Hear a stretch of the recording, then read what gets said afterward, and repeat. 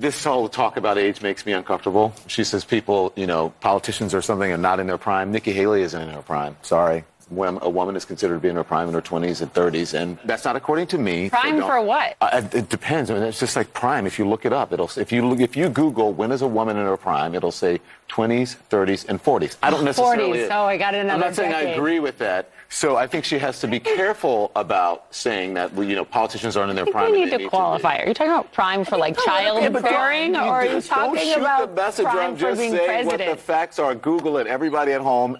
When is a woman in her prime? It says 20s, 30s, and 40s. And I'm just saying Nikki Haley should be careful about saying that politicians are not in their prime and they need to be in their prime when they serve, because she wouldn't be in her prime according to Google or whatever it is. I gotta say, it's funny. It's a coincidence because, Don, I feel the same way about gay people. They're around 20, 30, they're cute as waiters. But after that, who needs them?